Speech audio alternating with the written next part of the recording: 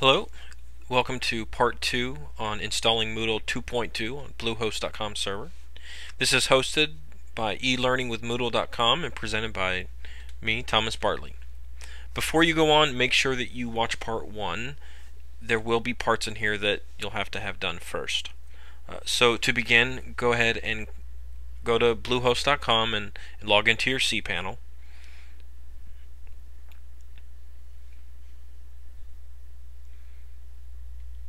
And the first thing we're going to do is verify the PHP configuration from part 1 that we had to ask Bluehost to go ahead and do. So in the bottom left, click on PHP config, and the next screen that loads, you'll have a couple options. If Bluehost changed it for you, it'll be 5.2, but make sure you have 5.3 selected and then hit Save Changes. Now the next thing we have to do is manually create the empty database that Moodle's going to use. So what we have to do is scroll down and find the databases section and look for the database wizard. Now this is where you can name it whatever you want. I'm going to name it admin example, just so that when I'm looking at my databases I know that it came from this video. Now you also have to create a username for that, and I'm going to go with admin ex to match the admin example, so I know that the ex is the username and the thing that says admin, it will be the database. Now I'm going to create a password for this.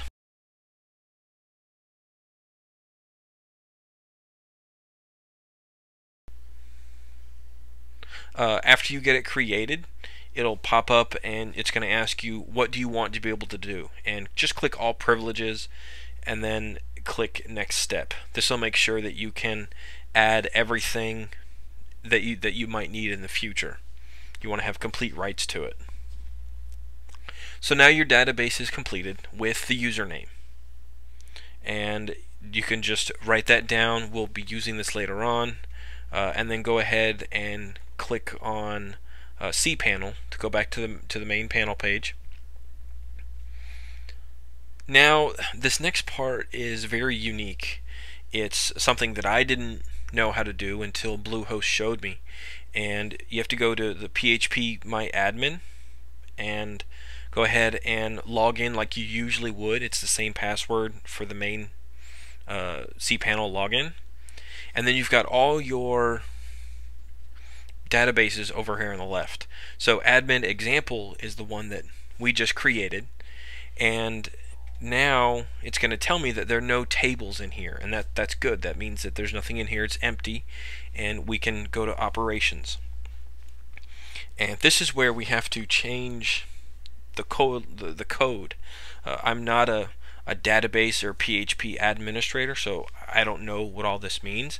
But if you go down to the very bottom of that list, it kind of goes off the page here, but if you go all the way down to the bottom of that list, it's UTF-8 Unicode _CI, and then click go, and it tells you that it was executed successfully.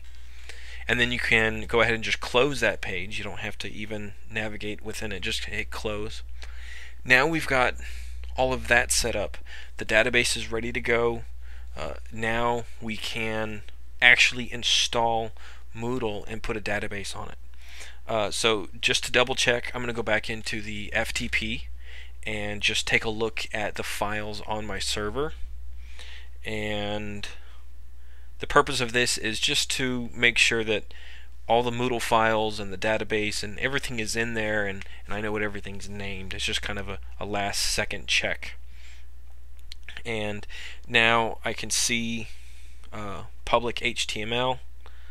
When I click on that, there is the folder Moodle example 2.2.1, and so now I'm going to go right up into that same browser window and type in the address that I need to go to. And so for me, it's elearningwithmoodle.com / capital M for Moodle and capital E example 2.2.1. Now some servers don't need the capitalization, but this is, I believe, a Linux-based server, and that is necessary, but I could be wrong. Next, you can go ahead and choose a language. By default, it has English, EN. You can go ahead and see that there are plenty of other languages. I'm going to try English in the United States. You don't have to. You could just go with the standard English one, and then click Next. And now this is where your directories are. And you could read through these and just kind of see what it says, but basically the only thing you need to that I would change is the data directory. You have to make sure that that is not in a public folder, and you also, I gave it a different name than just Moodle data. I threw in that word example right in there, so that again, when I look at this data directory, I know that this is the example directory I created for this video, and it just kind of helps keep everything in line, and I can easily identify what it is. Your database driver, just go with the first one, the improved MySQL. That works fine. And then now this is where you have to type in the database name, the user, and the password that we created earlier on. Now the local host or the database host stays the same, but just to double check, I'm going to go back to my cPanel and go down to databases and click on MySQL databases, and it's just going to list all my databases for me, and I can see which one I have. And there's that one.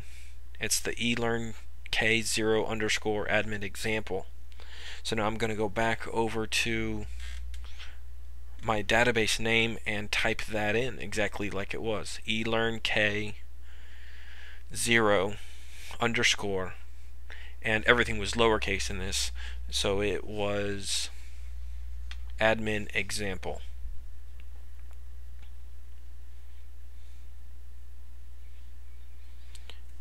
And now my database user, again, it's got a very specific way to type it in,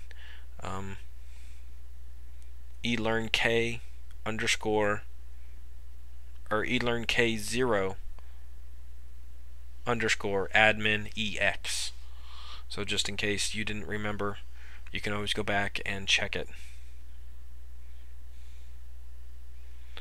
And then your database password, I accidentally used a password that I use all the time, so I'm just going to blur this out, but this password is what you would make match exactly what you typed in, whatever it was.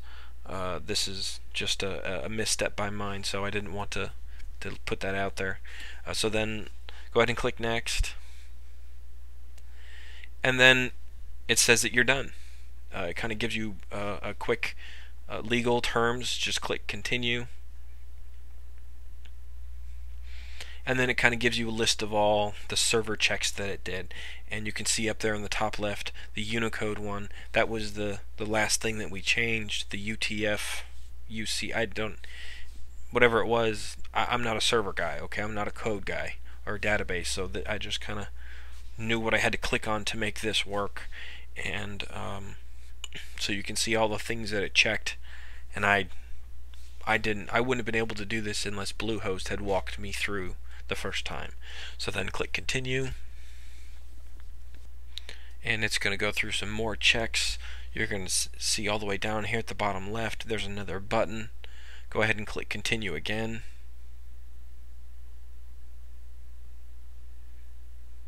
and now you can set up your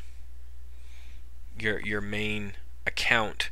Now I'm going to go ahead and use the same username that we had at first, the admin ex, but password, I'm going to go ahead and change this right now to something that is just a very basic, this is not something that I use. I was just kind of thinking what would be simple to type in a password and then to show the unmask feature. And then you have to use a valid email address. And so I'm going to go ahead and use my support at elearningwithmoodle.com.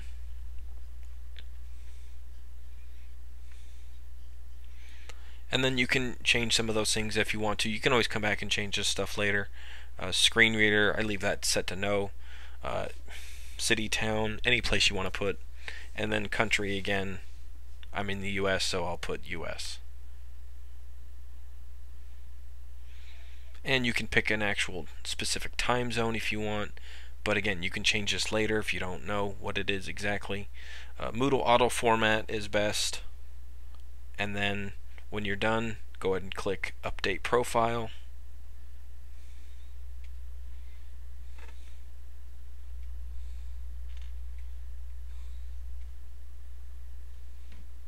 And now you can give your Moodle install a specific name. And so for this, it was a Moodle example 2.2.1. The short name, this is kind of like breadcrumbs, Moodle EX 2.2.1. Again, you can name this whatever you see fit. This is a description. You don't even need a description. Self-registration, you can disable or you can turn it on, and then click save when you're ready to go. And now Moodle is set up and you can start to customize it. You can start to make some courses, get students enrolled, teachers, etc. Thank you for watching this instructional video on how to install Moodle 2.2 on Bluehost.com server.